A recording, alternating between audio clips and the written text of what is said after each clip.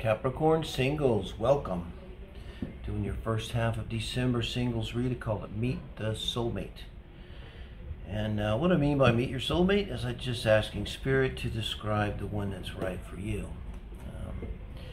I think we have more than one of those, like there's a quiver of them. Yeah. It's 8 cards, and I'm just gonna, it's kind of a non-triggery. I think it's always positive read.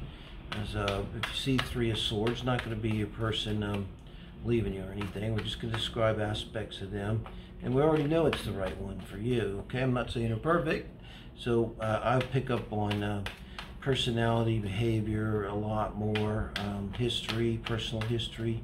We'll look at 4 pillars with structure with 2 cards for the emotional aspects, 2 for intellectual aspects, 2 for relationship and sexual aspects, Venus and Mars, and 2 for lifestyle core values. So I'll pick up on the moon sign usually, and the sun, and the Venus and Mars at least, maybe Mercury. So as we go along, so if you're not an astrologer, there's plenty of sites now. If you just know their day of birth, even you can get most of that. So I'm really looking for a confirmation here as we go in here and talk, see what this person's really like and what they've been through. And so when you meet them, this is designed to be predictive in the near future, the first half of December.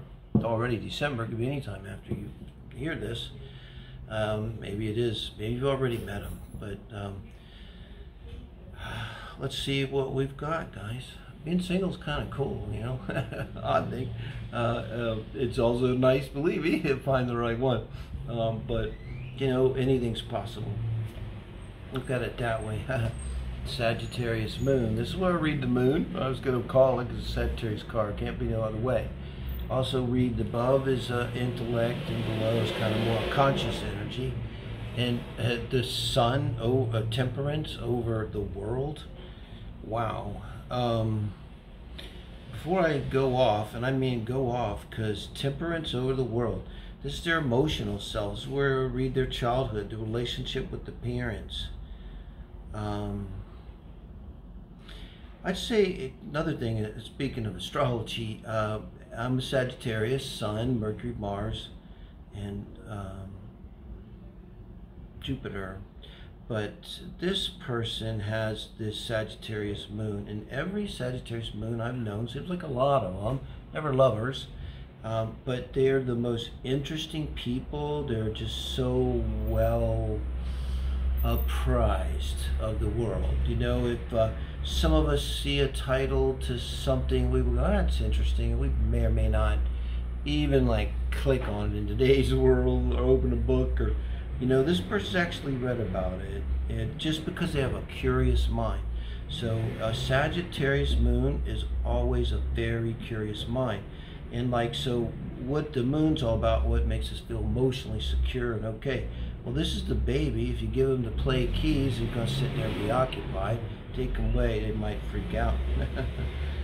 So you might hear that story from their mother. Just like, oh yeah, it was bigger than those plastic keys. With the world card underneath this, I haven't seen this in a while. I would say this was someone that essentially was born into wealth, you know. And I really feel like with when you get temperance over the world, I feel like this person is protected somehow.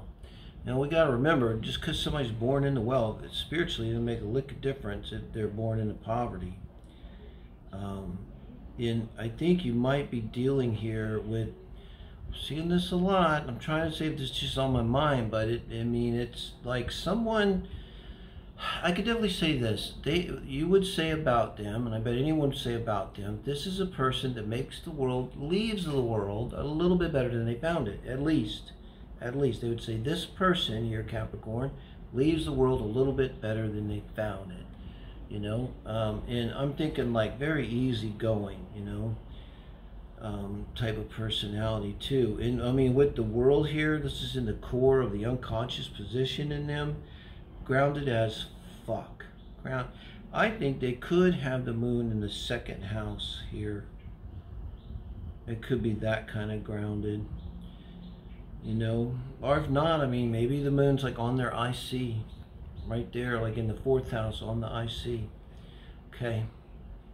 Here we have the Emperor, another powerful card. This is representing their intellect. Gonna be Aries. Pretty easy when the Emperor comes out in that position and Temperance comes out. I'm not having to play any kind of psychic guessing game with that one. And the King of Swords under this Emperor in Aries. I'm gonna say I saw Queen of Swords, and I said that was the in a similar position that represented a Mercury in Aquarius. I think this is a Mercury in Aquarius. So you got someone here with a fire sun, a Sagittarius sun, and a fire moon, Sagittarius sun. It's a very bright sun, and an Aries sun here, and they have this Aquarius Mercury to go with it. So you probably have the moon like on the IC, well grounded.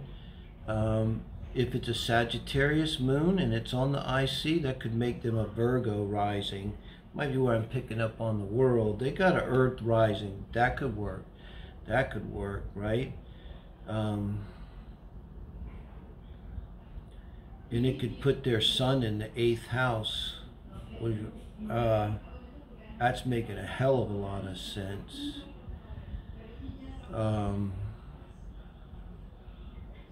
And then that would put their Mercury possibly in the 7th house. You know? Looking at the other, at relationships. But just look at how powerful this is. And this is a powerful person. And I think they would have a groundedness about them, a sturdiness about them. If you were in like a group at a party or something, after a period of time, I think you would see this person like a planet, and there would be other moons like orbiting them, you know, and even maybe they're not even saying that much. They are in Aries, you know, with a Sagittarius moon. I mean, they could be just chatting affably. It's not like they might be discoursing on something. There's just going to be something about them that's kind of like magnetic. And I think they're going to be really basically upbeat and positive.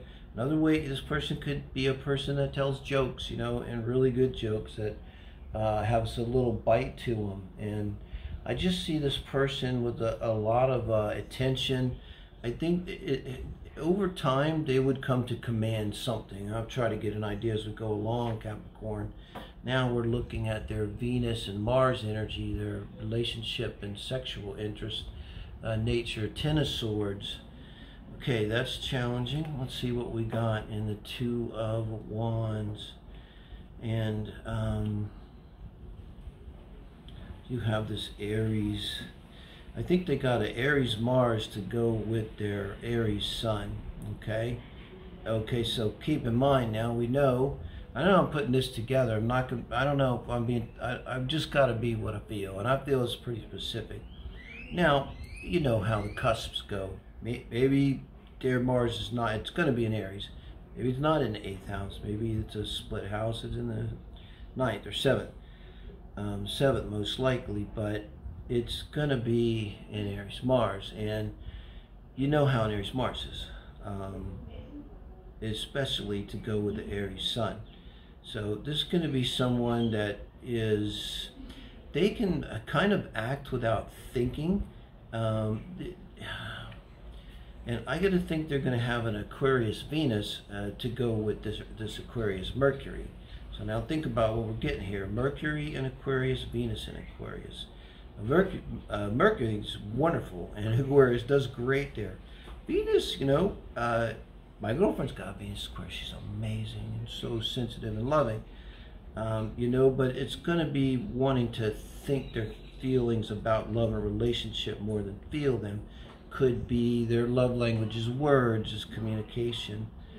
It really could be, because with the Sagittarius moon, you know, they really want someone that can, it's like you don't want to play tennis with someone that can't hit it back. So when they're discoursing on one thing after another and they're fast mind, they do want someone that can come back and kind of hold, I don't know, hold their energy, hold their interest, you know, because also this could be a little draining, this kind of energy. But I don't know with this person, with the world, the Emperor, they're pretty grounded. So I'm not sure they're drained. I don't think they're going to be like an energy vampire. This person's actually throwing energy off, if anything. That's why people are orbiting around them. It's like they feel their light. They feel their energy, they feel their light. They're like, they want to get, just like a nonverbal. They don't ever, very few probably even thinking about, why am I standing here listening to this dude or this woman, you know? I don't even know. So in terms of the way they're going to love, they're going to be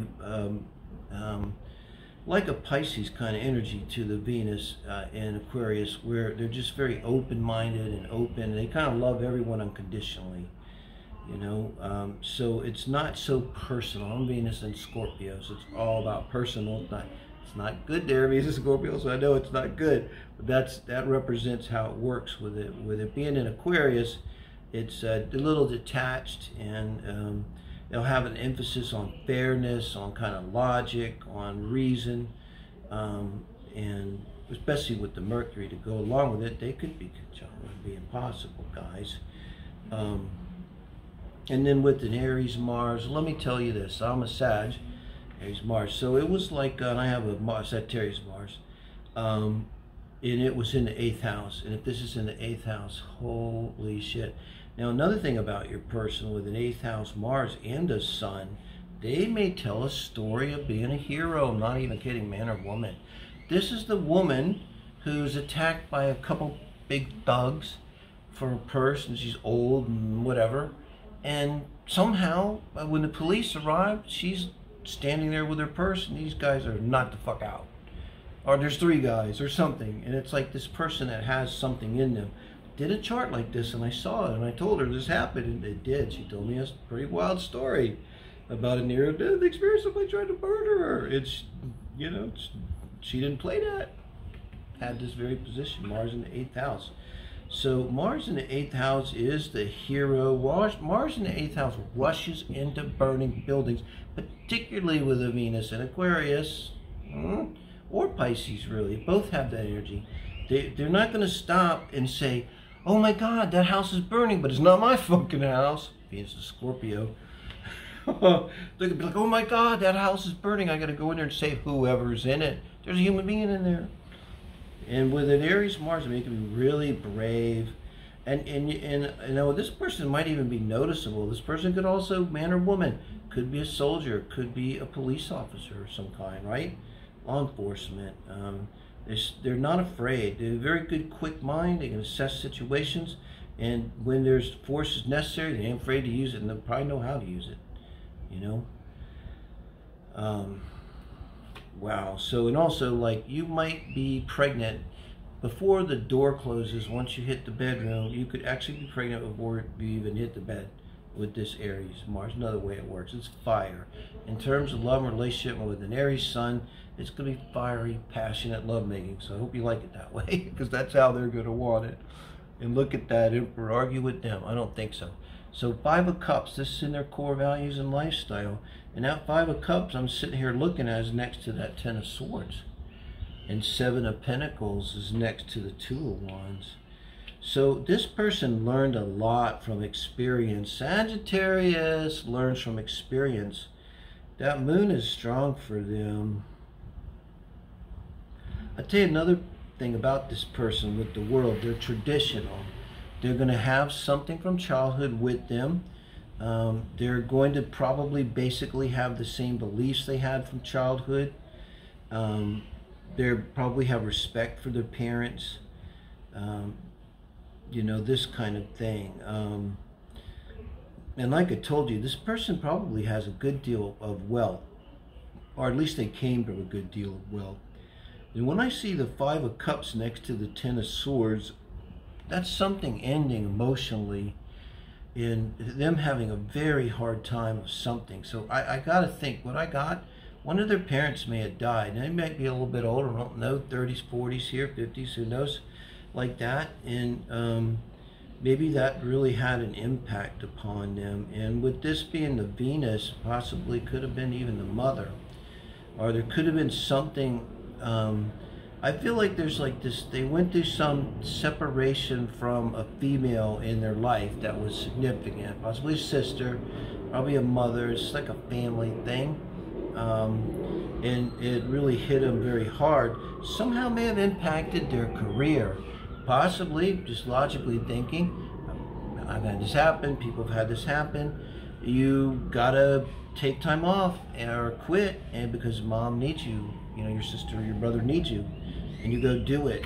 A story like this here.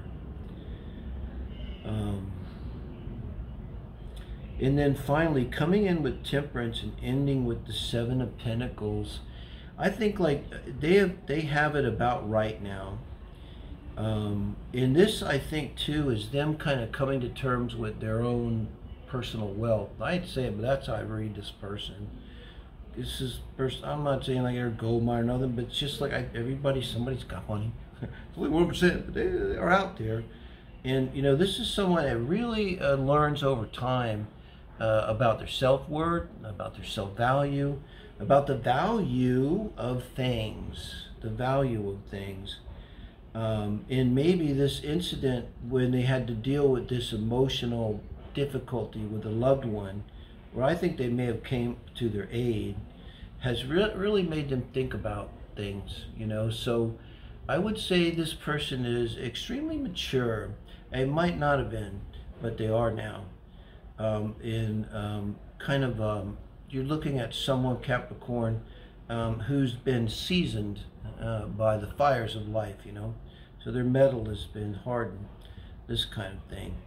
I bet you, like, if somehow this person, you could go back in time and experience what they were when they were 17, it would just shock you. It would be like two different people, night and day.